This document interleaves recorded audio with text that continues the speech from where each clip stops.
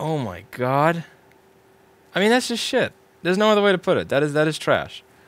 That is absolute, utter, gutter, rubber. Rudder? Fuck, I'm Bidening again.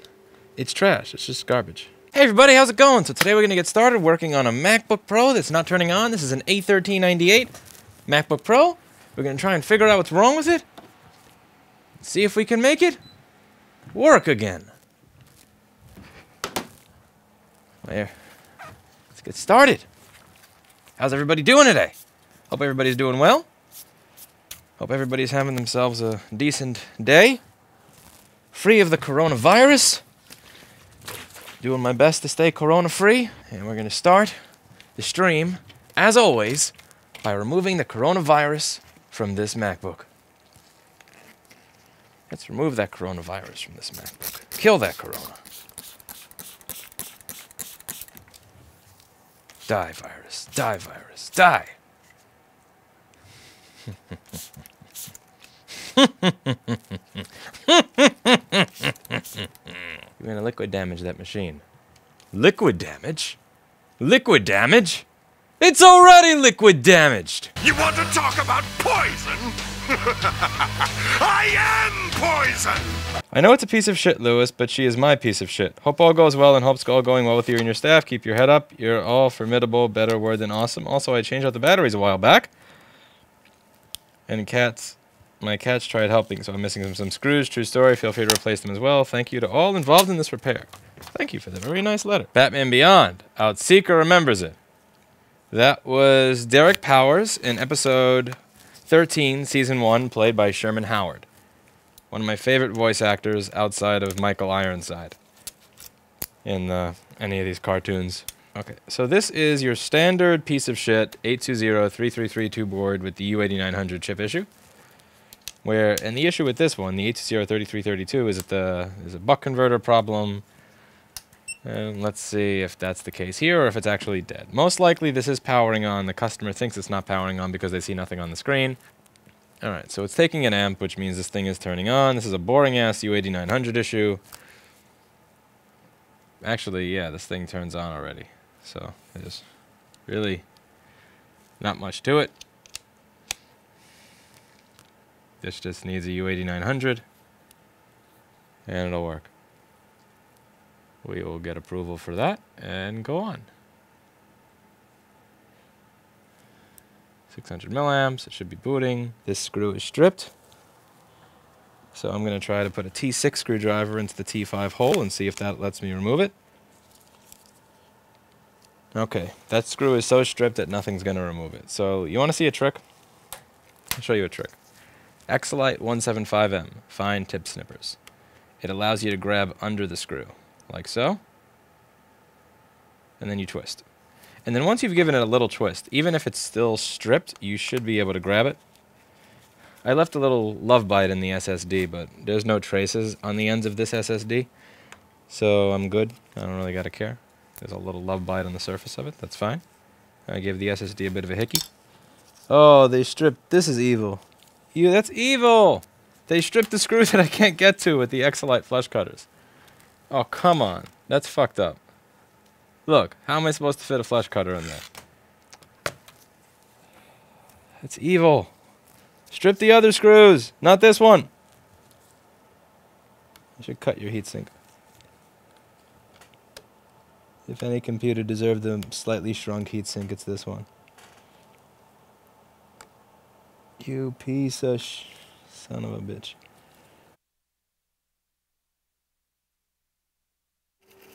Okay, so this is U8900. This is what commonly causes us to have no image or intermittent image because of shit solder joints. I'm just going to clean off all the dirt before we get started. Now, when I say shit solder joints, let's just take a look so you can get an idea what it is I'm talking about here. Yeah, that's brittle. That is some brittle solder joints. Yeah, you see how brittle this is? You see that? That's Apple soldering right there. So this chip is responsible for controlling the transistors that make up the buck converter from the main power rail, PP-G3 hot, to the GPU. And if you look at that fourth pin from the left, like the fourth pin from the left, that is just pure There's no other way to put it. That's just dog shit. Like, let's just zoom all the way, because we can. Yeah. I'm going to keep the polarizer. I may wind up going for an LED fiber light thing, but I'm definitely going to keep the polarizer.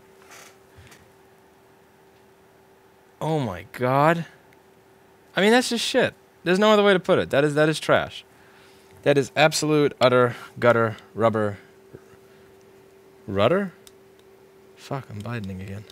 It's trash. It's just garbage. So, what are we going to do here? Well, that's a great question.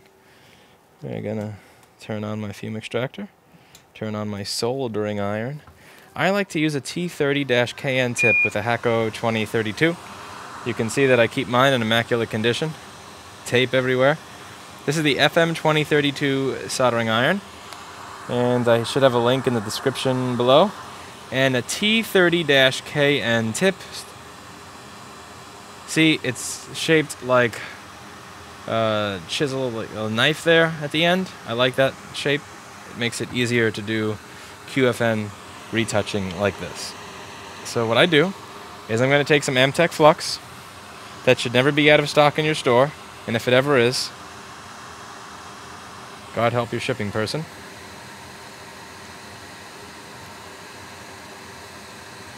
We're going to put a basic amount of flux over here, like so. We're going to take some solder.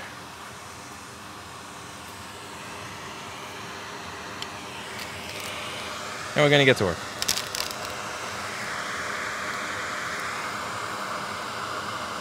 So watch what they look like now once this is done.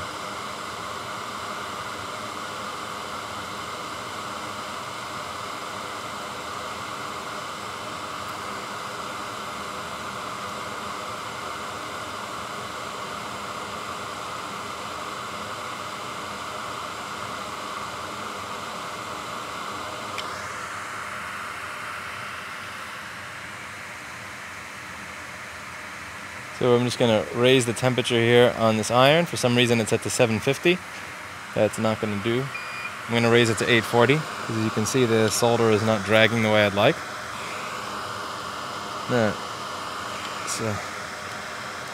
Now, when there's a lot of flux, it can be really hard to see things. So I'm going to turn on HDR. Thank you very much to the person who pointed out that my camera actually has HDR. I'm usually using OBS in a shrunk window so that I can read chat while streaming, so I can't really read what most of that stuff says. Let's see, what happens if I just like turn that all the way up for right now? So, for these moments,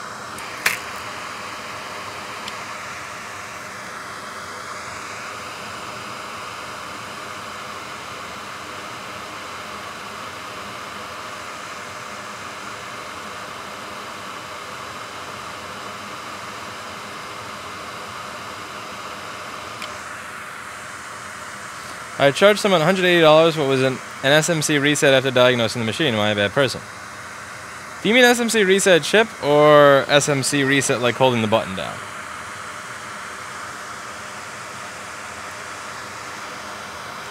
I don't know. The way I see it is this: like if you knew that happened to your grandma, how would you feel about it? You know. So our business model here is like we never charge for shit like that, but for the services that we do offer, we make money on. Like for the stuff that we do, for the data recoveries, for the clicking hard drives, for the board repairs, like we charge our fee. But for the easy stuff or the simple stuff like that, like if I'm just pressing a button that's in plain view, I don't bill people for that. And I've gotten a lot of crap for that. I've gotten like a lot over the years, like, you know, aren't you in business to make money? Why are you doing things for free? You're devaluing your craft. I'm like, not really. You know, it really comes down to how they feel when they figure it out. But not even so much that. It's about wanting to retain that person long term. So I would say, I don't think you're even necessarily a bad person morally. I just think that if you doing that, it's going to be more difficult to retain business long term. So if you tell them that was the only issue and you just say, just leave a tip, you have someone who trusts you for life and who's going to tell every single person they know to only go to you, nobody but you, for the rest of their life. And that's a good thing. That's a good thing. And you kind of don't want to fuck that up. So be careful there. It's not even that I'm a good guy. Don't get it twisted, Mad Mods. It's just... how do I put this? I thought you weren't going to come today. I'm the boss. I can change my mind and make it up as I please. Is your bike there? No. Also, the XT90 connector broke off of my wiring. So I had to come here to resolder it anyway, so I figured I might as well do a stream. And I rewired a bit of my bike so it looks better. But anyway. Like, I don't know if there's a such thing as true altruism. I just think that there are people that want to make money and they want to, they want to make money. There's just a different way to go about trying to make the money. Because I'm as greedy as anybody else. It's just I try to go about it in a manner where I can sleep at night. James, knowing how to fix a problem is valuable, but you have to balance that with your reputation. What's worth more? Yeah, again, for me, it's not even about the not making money thing. It's not about, like, devaluing the craft or saying, making money is wrong. For me, if I tell that person, I just had to press a button and now it works, and I give it back to them and they go, the other place wanted $200 to fix this, I now have their trust for life. And that person is going to... It's kind of like the way coronavirus spreads.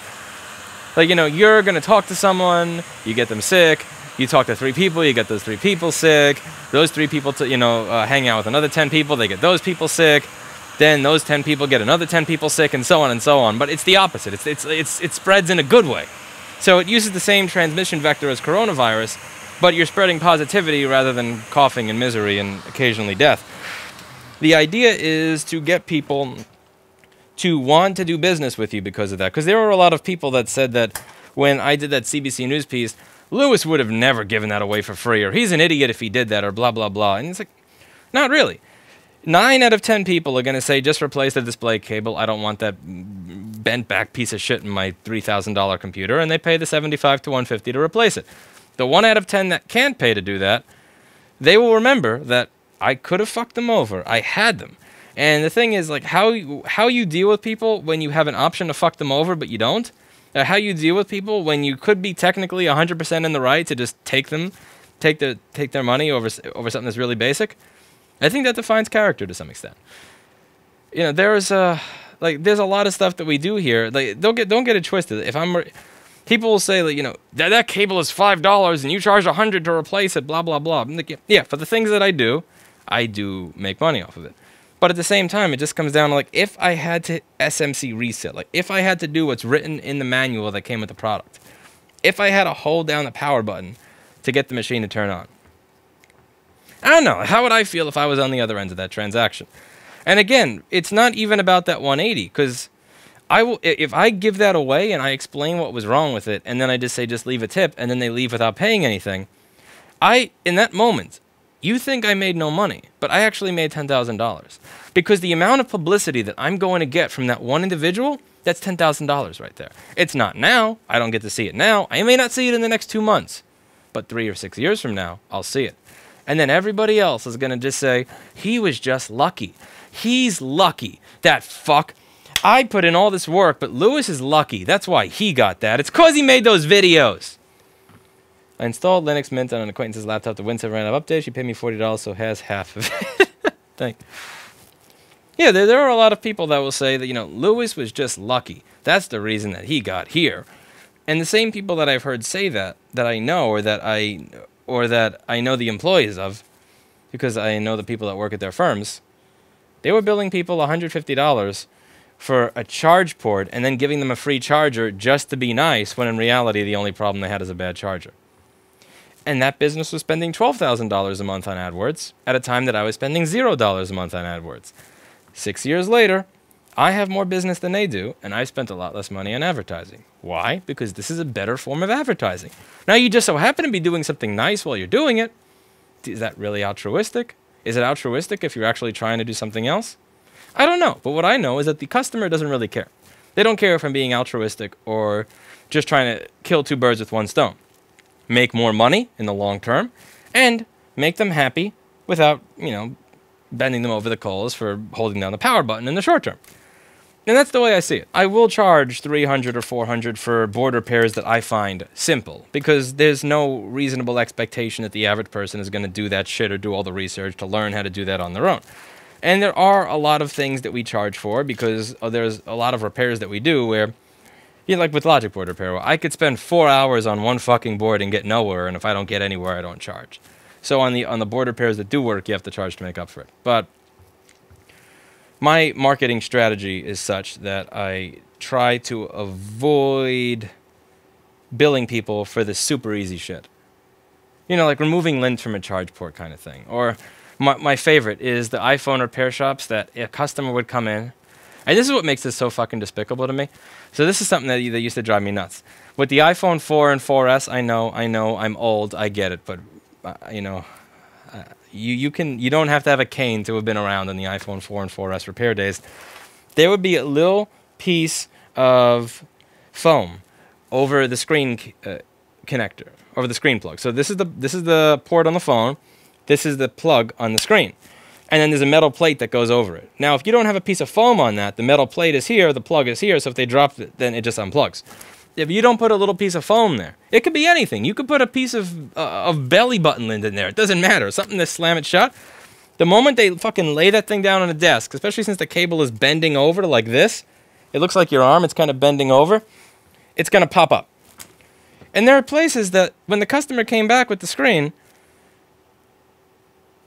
they would say, oh yeah, it's only 10 or 20 bucks, it was an easy thing. And what makes me fucking sick, disgusted, is that the customer would then say, thank you so much, it was only 20 bucks, thank you! When in reality, the entire reason they had to come back there is because you're a stupid fuck that didn't put the piece of foam in the fucking screen connector. Ugh! But I'm not salty. Let's see if we get an image on this, but before we do that, where this, you see how this was long screwed off here, I gotta reattach this screw hole, because that's kind of nasty. It's not even really integrity, because people will give me credit for being altruistic, and it really is not altruism. It's the desire to make money. I will make more money if I don't charge you for the basic thing than I will make if I charge you for the basic thing. That is a shitty battery plug from a shitty aftermarket battery. Let's boot up and see if it boots into a different operating system. And you boot. So their operating system likely just needs a little bit of fixing, maybe a reinstall, and that's that. It boots up into an operating system, and it works. So with this MacBook, what we needed to do was a little bit of chopping on the screen cable. May wind up replacing that, and redoing U8900, because the solder joints on this U8900 were absolutely awful. It is typical on the 2012 A1398 15-inch MacBook Pro Retina with board model 820-3332. That's it for today, and as always, I hope you learned something. I'll see you all in the next video. Bye now.